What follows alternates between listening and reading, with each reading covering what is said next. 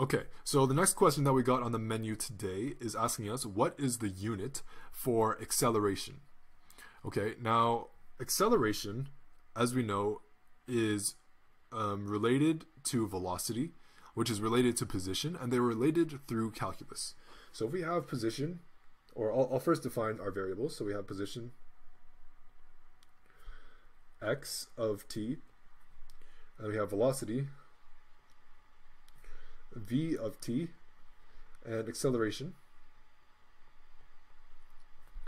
a of t. Now, why I write them all as as functions with respect to t, because we'll need them to be functions with respect to t for them to be related at all, and you can't necessarily guarantee that any one of these three things are going to be the same at different points in time. Like my position right now could be at position 0, but I take a step back and position or time equals 1 second. I'm 1 step backwards, so the x value is going to be different. So if we want to get v of t,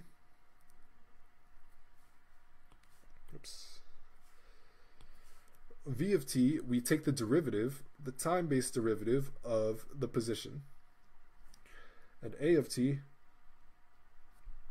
we take the time-based derivative of the velocity, which is just the double derivative, so the time-based derivative of the time-based derivative of x of t. Okay, so the units for x of t, this is just going to be a length. Okay, when we differentiate length with respect to time, differentiating means that the unit is going to be divided by what we're differentiating with respect to, in this case time. So this is going to be length over time.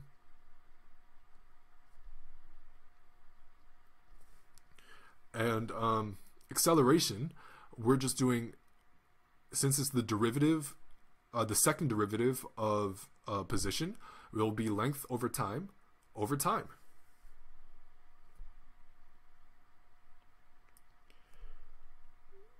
Time over time, which is equal to length over time squared.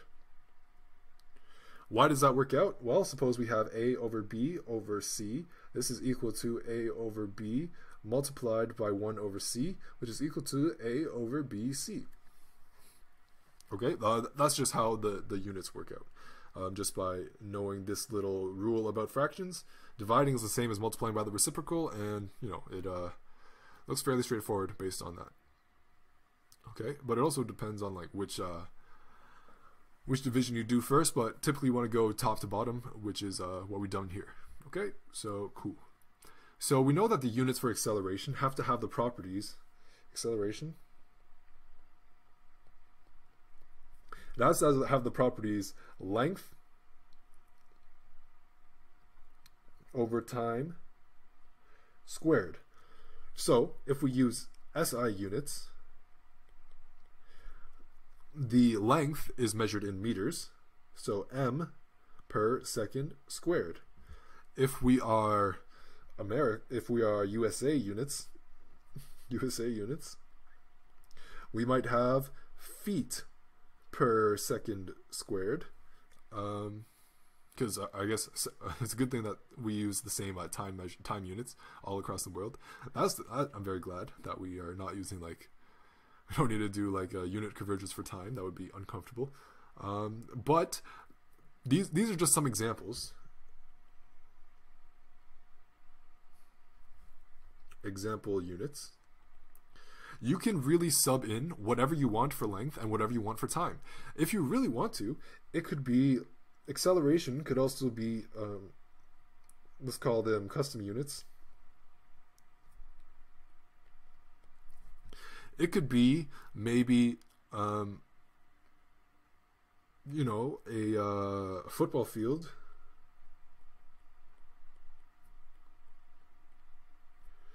Per year squared. It doesn't matter exactly what you put in for like your units. Like, of course, this is kind of a ridiculous unit, a football field per year squared. But that, as long as you have a length over time squared, some unit of time. Doesn't have to be seconds, it could be years, it could be whatever time you want.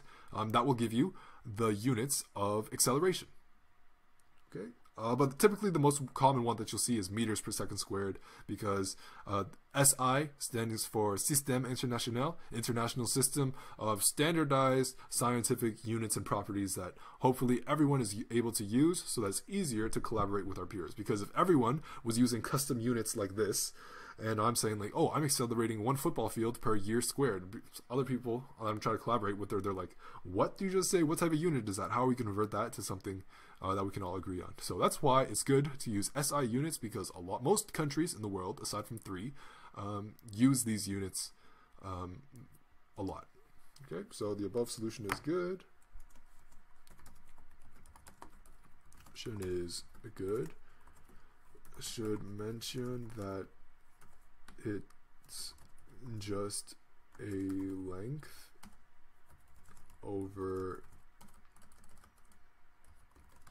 time squared, and that any units for length and time can be used.